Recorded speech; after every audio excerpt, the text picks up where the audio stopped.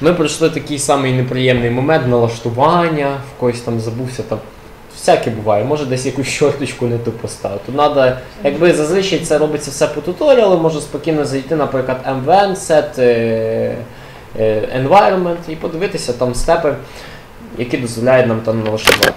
Добре, давайте тепер наша задача. Ми встановили Maven, трішки налаштували, ми якби довольні. Тепер зараз подивимося, що нам наступне треба зробити. Налаштували, він у нас працює з будь-якої точки. Це радість, це супер. Change Project Structure. Maven, він потребує правильну структуру проєкту. Треба розташувати все так, щоб він знав, де знаходиться тест, де знаходиться ваш код, де знаходяться якісь там ресурси, TC5-6. Треба так розташувати. Думаю, класно. Давайте зараз так і розташуємо, і треба якийсь додати по XML, я не знаю, як він виглядає, ми якось його додамо. Я люблю це, можна робити автоматизовано, щоб це замість тебе хтось цю структуру зробив. Я люблю робити це ручками. Як я буду це руками робити? Ви, до речі, можете теж попробувати. Я, по-перше, от мене є якісь тут різні директорії. Для того, щоб робити з ними різні маніпуляції, я роблю їх просто папочками.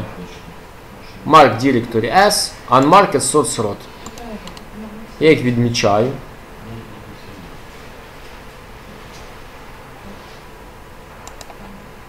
Тобто я кажу, це в мене просто папки, якісь файли, я не хочу, щоб на них ти звертав увагу. Для чого це роблю? Для того, коли я буду щось переміщувати, робити якісь свої маніпуляції, щоб в мене не було далі проблем з цим. Просто це папки, зараз буду копіювати, щось там вставляти. Яка має бути правильна структура для Maven? Для Maven має бути наступна структура такого типу.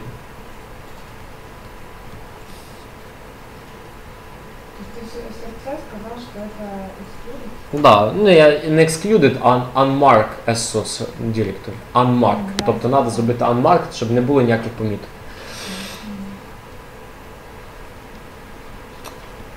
Яка валідна структура? Спочатку має бути така папочка, як SRC. Ну це ясно, ми вже до неї звикли. В ній має бути така папка, як main і test. Main. Має бути така папочка, як тест. В мені знаходиться ваш код. Код у вас починається теж з двох таких папок. Перша папка називається Java. І там вже починається там UA, там арткод, там пішло-поїхало. І буде папочка лежати така, як ресурси. Що тут в ресурсах будуть лежати? Якісь ваші там XML, TXT, ваші properties. Ми завтра більш детально не буде.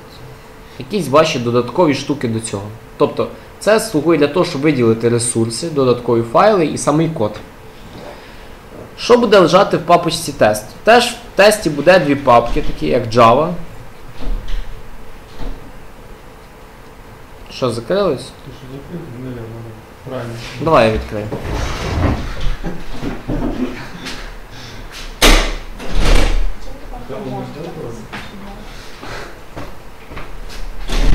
Якісь наші тестові штуки, да, які ми будемо запускати. І так само буде лежати папочка ресурсів, яка потрібна для тестів, ну там для запуску. Теж там. Отак ми скопіюємо.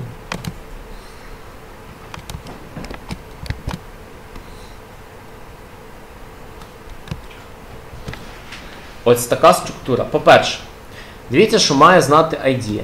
IDEA буде знати наступне. З цієї папочки її треба помітити. І цю папку треба помітити.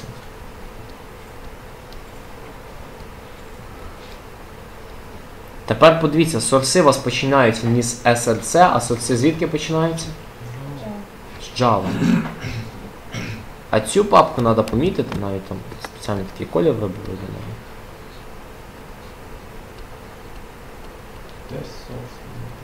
Да. І цю треба помітити. І цю треба помітити. Це для кого ми помічаємо ці папки? Для Maven. Для ID. Maven інша штука. Maven не треба це помічати. Да. О, дивись, скажи вже, ти вже інтуїтивно сам розумієш, що до чого. Так, давайте подивимось. Тепер міняємо структуру. Я додаю нові папки. Я люблю взагалі руками робити, воно мене тоді не підводить. Я додаю папочку main, додаю ще яку папку. Java. Ой, кажу. Тест. Що я вже main. Да. В папочці main я додаю папку Java і папку яку? Ну, якщо встигаєте, ну я думаю, що не будете встигати. Я теж думаю. Java і тут ресурс. Отак. Я додав якісь свої папки. Да? Потім ресурси, куди я переношу? В Java. Хоп, переніс. Окей. Тести, куди я переношу? Папочку. Тест Java. Переніс. Тест ресурси, куди я переношу? Все. Зайве воно мені якби не потрібно. Ось в мене з'явилася така нова структура. Main test. Тепер, як же ж це запустити? Як сказати idea? В тебе поміняла структура. Правою кнопкою Mark Directory, Source. Правою кнопкою Mark Directory. Якщо Test Source Root. Ну, поки я ці не помічаю, бо їх якби не юзаю. Якщо їх треба помітити, то я їх помічу ось так. Test Resource Root. І тут я помічу як. Це дуже важливо, бо часто проблеми в ребят з цим. Resources. Просто Resources, тут Resources, Test Resources. Помітив, є Maven структура. Тепер далі. Як же ж їй перевірити цю Maven структуру? Вона ще не закінчена. Для неї не вистачає певного файлу. Цей файл називається pom.xml. Pom.xml буде описувати, які інструменти використовувати, які бібліотеки використовувати. Теси 5, 6, хто ти такий, якийсь певний опис. І зараз ми його теж ведемо. Ми створюємо файлик. Називаю його pom.xml. Розташовую його в корні.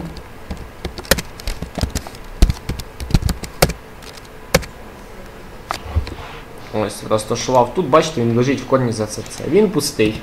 Я не знаю, як він має виглядати, я собі не парюся, йду, кажу pom.xml, pom.xml example. Стандартний. Заходжу, pom.xml, давайте тут глянемо. Тут якісь огромні такі штуки мені показують. Project. Так, а щось мені робоче, щоб я просто скопіював і мене запрацювало. Є така штука туди якась чи ні? Вже з назви твоїх всіх цих, да? З назвою, да, все. О, minimal pom. Нормально.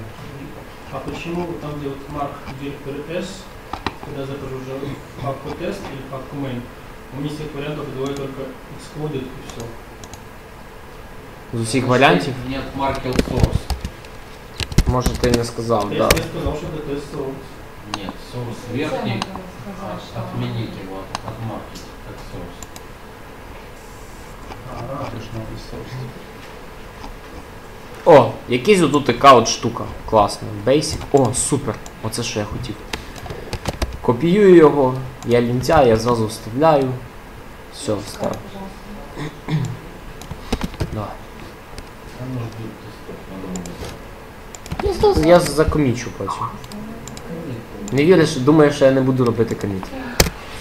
Тут, по-перше, в мене починається XML, ми XML ще з вами не дивилися, але я планую виділити нам час, більше його розібрати. Ми поки як юзери, типу, якийсь XML. Коротше, це дерево, XML це дерево. Доставили дерево? Є вкладеність, є чайлди, тобто така структура. Не бінарне дерево, а може бути дерево, там, паренти, є чайлди і тому подібне. Так, тут якийсь опис. Це використовується для валідації. Зараз я помічу.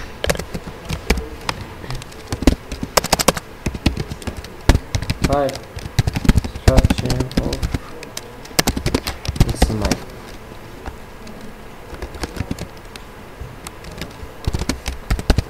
Like class for object. Якась така штука. Називається він root. Root element. Тепер далі. Тут іде якась версія, там, наприклад, версія структури 4.0, класно, group ID. По суті, це назва моєї контори. EPAM, там, чий це підпроект. Тобто це я зараз створюю якийсь проект, до кого він зараз відноситься. Можна так от описати. Потім далі. Назва мого проекту. Я напишу, наприклад, Сергій Білобров. Є назва проекту. Версія проекту. Якісь такі самі основні штуки. Описав. Тепер далі. Яка тут виникає, що тут ще можна описувати? Це потрібно мені для того, щоб, наприклад, я знав, хто я такий. Ну, якась там оцінка, хто я такий. Тепер далі, найцікавіше, що мені далі потрібно використовувати, це мені потрібні якісь бібліотеки. Щоб описати бібліотеки, в мене використовується такий тег, як dependency. Ну, логічно, залежності. І описую dependency. Кажу, dependency, group ID. По суті, група ID артефакт ID. Значить, виходить, і в мене є група ID артефакт ID, і в когось є група ID артефакт ID.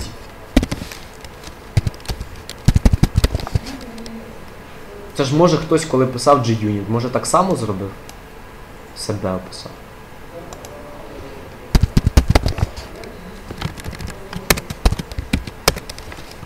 Як там? 4.13, 12? Описав ID. Що це означає? Це я описав Maven. Хто мене, яку бібліотеку я використовую. Всього-навсього треба написати, не треба заходити в якісь properties, settings. В Maven в одному файлі ти описуєш, хто буде використовувати. Коли ти це все описав, тобі треба описати компілятор. Ким ти будеш компілювати? Це ж важлива штука. Бо один компілює такою версією. Тепер Maven буде компілювати. Як описати? Я пишу, під час білда роблю якесь налаштування. У мене є така штука, як плагін. Плагін це той, хто буде вміє робити якусь дію. Тепер я пишу плагін. Я пишу, який в мене саме плагін. Group ID. Org. Якось він так пишеться, я не пам'ятаю. Maven. Plugins. Начебто так. Compile.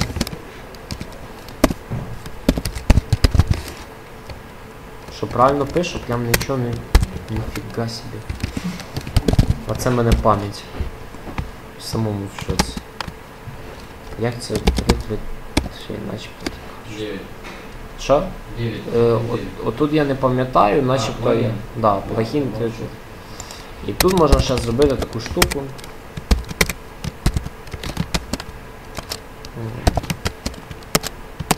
Як це? Ну не пам'ятаю, зараз я, наприклад, подивлюся, як конфігурувати. Maven. Compile плагін. Configuration або example. Все у нас ось. Трошки неправильно написав, бачите, цю штуку. Тут зараз я вказую це для того, щоб коли я буду компілювати, а компілювати я вже буду не за допомогою IDE, а за допомогою Maven. А Maven буде описувати, як відбувається компіляція. Цю штуку можна скопіювати. І тут в мене, не забувайте, яка у вас Java. Якщо у вас 7 Java, то там 7 ставите. Якщо 8, він буде це враховувати. Я поставив. Це для чого я описав? Ще раз давайте відповімо на це питання.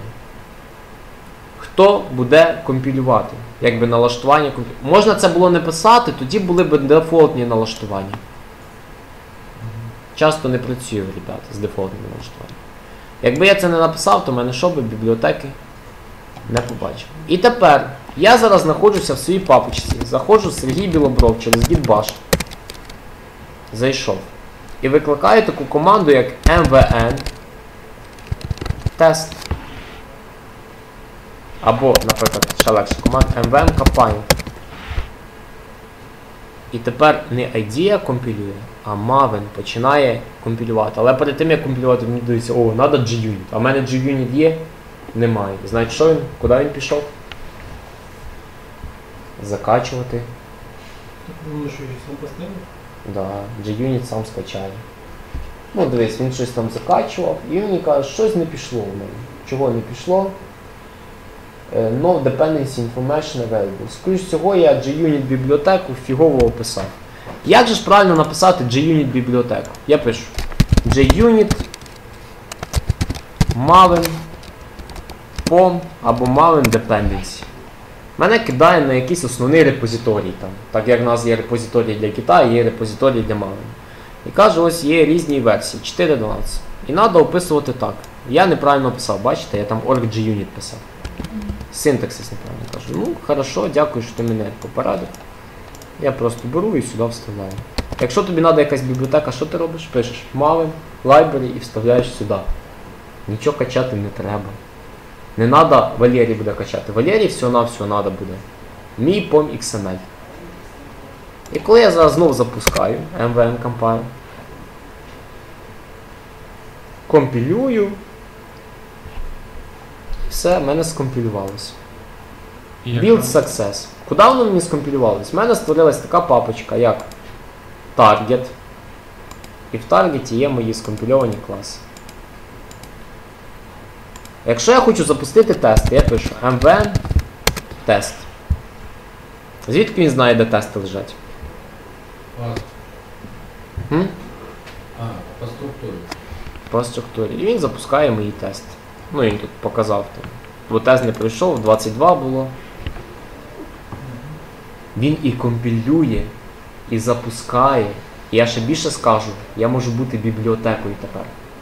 Я можу свій модуль зробити повноцінною бібліотекою. А як зробити повноцінну бібліотеку? Дивіться, дуже просто. MVN package. Але, скоріш всього, я бібліотекою не зроблю. З чого? Тести не пишуть. В тести не пишете. Логічно. Ну, наприклад, якщо я все одно хочу бібліотеку створити, я, наприклад, такий впевнений, що от мають. Я заходжу в тести. Іде це в мене тест, який в мене злітає. Ось оцей тест. Я ставлю, що тут? Ignore. І запускаю package. Слушай, эти наслоения упрощений, они Дивіться, коли я запустив пекедж, завтра буде ясніше сьогодні. То подивіться, він тепер мені створив джарник. Ти можеш свій джарник дати комусь? І в тому джарнику вже що буде? Всі твої... заплатять спочатку. Хай заплатять спочатку. В тому джарнику будуть всі твої бібліотеки. В тебе буде MyScanner, да? Там це сканер, в тебе MyScanner. Ти мені можеш просто дати джарник. Ну, Maven ще дозволяється спростити. По-перше, легко ставати бібліотекою для когось. По-друге, легко завантажувати зовнішні бібліотеки. По-третє, конфігурувати, ким компілювати, як запускати тести.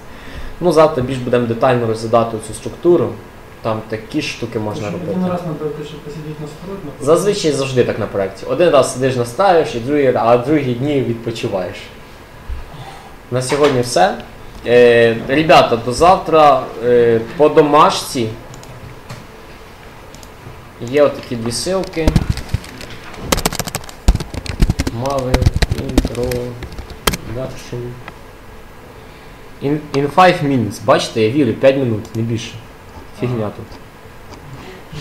Мне кажется, что мы его только понюхали сегодня, этот Maven. Так, оцю статтю. Тільки понюхали, і то це, ми тільки подивилися, ще запах не дійшов. А що трепещи люди, і не знаємо Нам нужно дома также настраивать как-то, или пока не... Да, вдома. Повторити ці всі кроки за мною, налаштувати. Де вас можна? Прям сьогодні хочеш відео подивитися? Ну я сьогодні тоді скину. Я ось в мене після цієї групи, я... Так, і ребята, ще одне точно ми будемо. Command line. До завтра треба буде пройти оцей на Codecademy. Оцей ресурс. Я думаю, ви швидко його пройдете там. Ну, 1,5 годинки, ви вже прошарені, ребята. Ну що там домашку, такі от ссылки. Я все вже от скину. В скайпі, от оці дві останні ссылки, це треба якби пройти. Все, завтра якби, тести, гарного дня. Я думаю, що ви сьогодні ще відпочинете, не переживайте, там небагато. Там для ребят. Що ти, Слава, якісь розстроєні.